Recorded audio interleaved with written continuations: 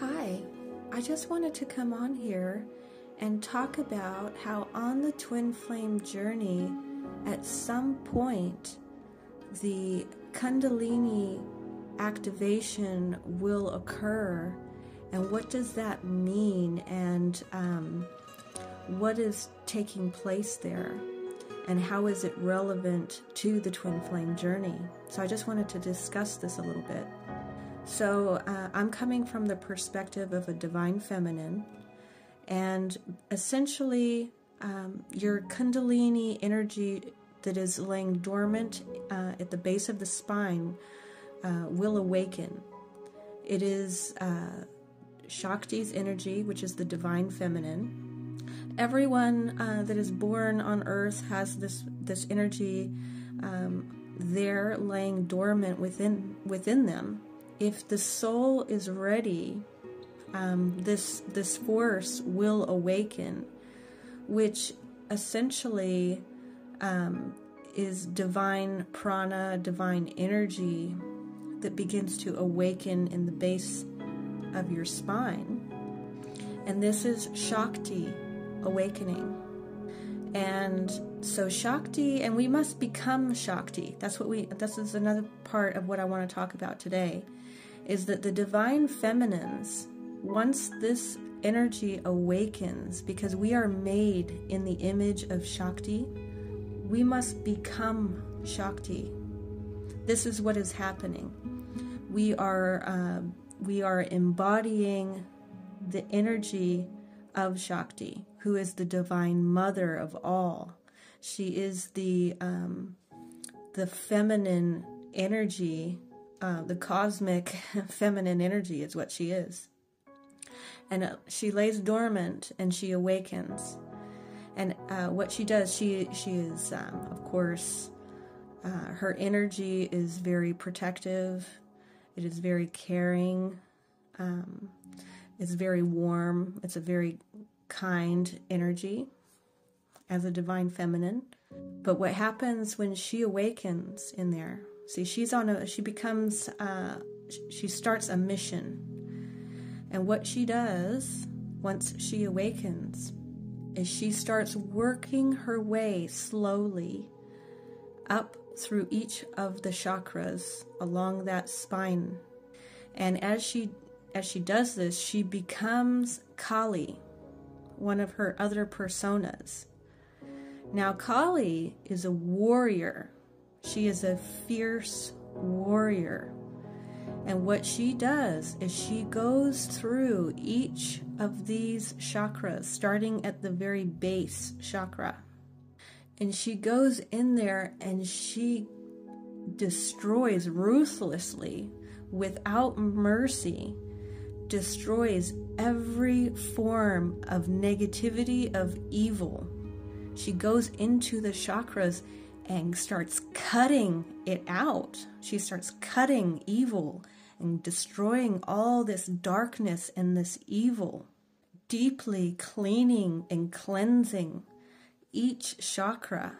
And so she goes in there. So if there's any impurities, if there's anything negative, anything shadowy, anything evil, anything dark, she ruthlessly, like a warrior, cuts it out of your life.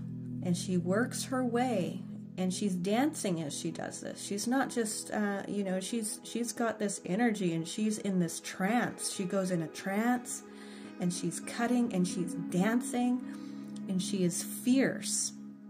And what she's doing is she starts where she had awoken and starts to go up each chakra, cleansing and clearing. And Shiva, the divine masculine, he is asleep in a very meditative state of mind, and he sits in the crown chakra, and she is working her way up to her divine lover. Shiva is her divine mate, and she is working her way up to him. And as she's working her way up through each chakra, cutting and clearing all evil, all negativity, all anything shadowy, she finally makes her way up to Shiva, who is in a very deep meditative sleep state. And she is there to awaken him now, once she makes it to the crown chakra. And what she does is she dances around Shiva slowly to get his attention. She comes back into her Shakti persona. So she's back to this beautiful goddess with this warmth, this kindness, this loveliness. And she is slowly walking around him. And he is still in a deep meditative state, deeply asleep.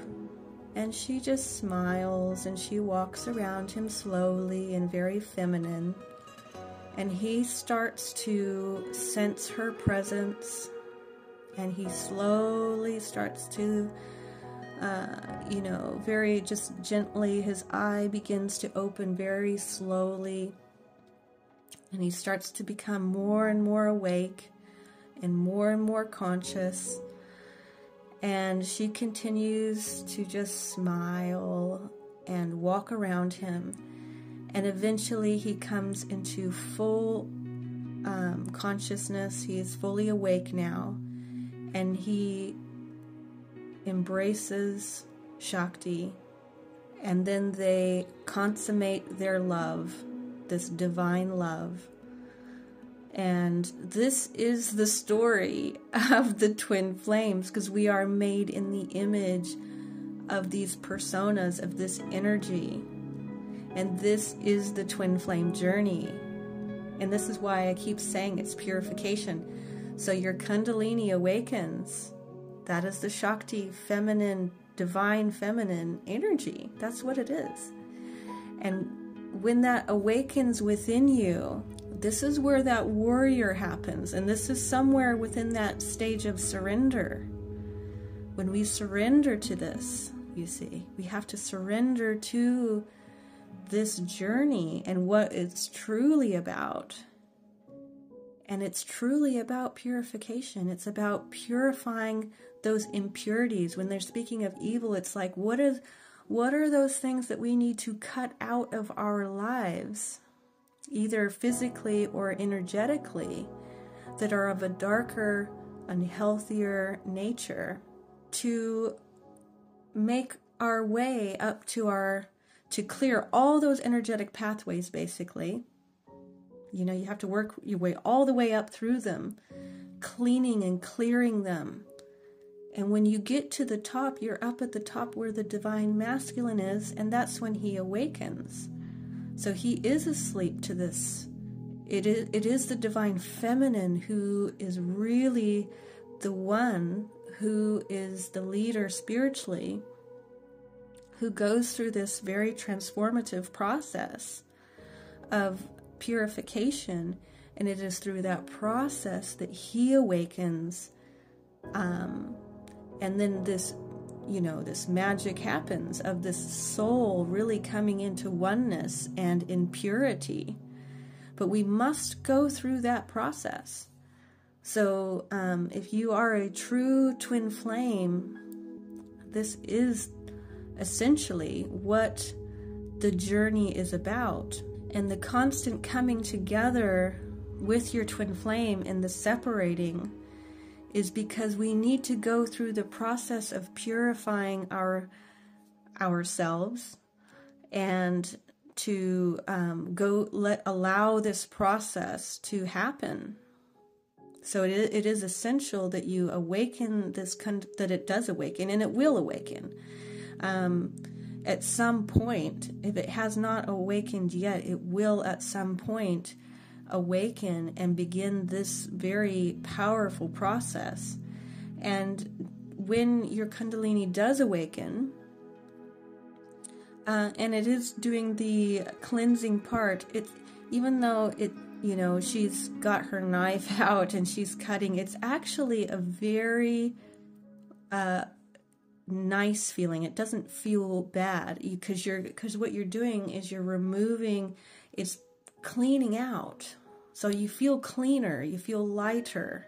It doesn't hurt, it's not painful in any way. It's just you feel cleaner. You feel cleaner, you feel lighter, you feel more in line with your purpose. You feel more like your higher self has come through.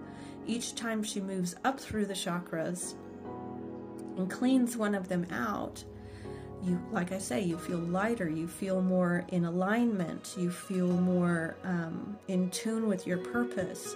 Everything starts to flow more because the energy centers, in our chakras are now flowing in the correct way, because oftentimes they are actually not only, it's one thing that a chakra is blocked, but it's even worse when it's maybe spinning in the wrong direction, which can happen. So, when these chakras are out of balance, it really does wreak havoc on our lives. And this is definitely going to affect your twin flame journey if your chakras are out of balance. The more clean they are, the more in balance they are, the more they're spinning in the correct direction, creating these vortexes, creating alignment in all aspects of your life. It is only going to benefit your twin flame journey. And it's only going to bring you closer together and bring you closer to union. But you have to be patient. You have to be patient. So even if your Kundalini has awakened and you are going through this process, you have to give that time. And there will be signs of this, especially, the divine masculine will come in stronger. The more that these chakras get cleaned out. But you do have to allow the process to really do what it needs to do. We can be in such a rush to get to union that we forget that this is a journey and you are meant to live in the present moment and to enjoy the journey, each little aspect of this journey, and really get the most out of it. Don't rush through it. Take your time. Spend time with Shakti. Get to know her. Get to know that energy. Start to embody Shakti's energy. And the more that you embody Shakti's energy and go through the process of becoming not only Shakti, but Kali, who cuts out everything that is negative and evil, it is the closer that you come to Shiva and him awakening and him becoming him embodying the divine masculine's energy. So I just wanted to speak about that briefly, just talking about the correlation really between the Kundalini awakening that is a part of this twin flame journey, and also understanding that storyline of Shakti and Shiva and how their story is our story, because we are made in that image and we are it's the same blueprint. So we are divine as well. We have a divine nature. Our soul is divine. We have physical bodies, but we have a divine soul, and we need to learn to harmonize these aspects. And when you incarnate at the same time as your twin flame, who is your soul incarnated into another body, walking around at the same time, that is very profound. That is awakening. That is you coming into being a divine human being. Not just having your soul being a divine, a part of you that is divine, everybody's got that, correct?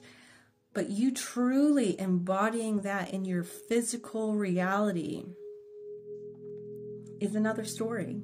That is you becoming your highest self physically in the 3D. And that is profound. So, anyway, I think I will leave this here for now, and I'm sure I'll discuss a bit more about this at another time. But anyway, I hope that was helpful, and I thank you for listening, and I will talk to you later. Bye.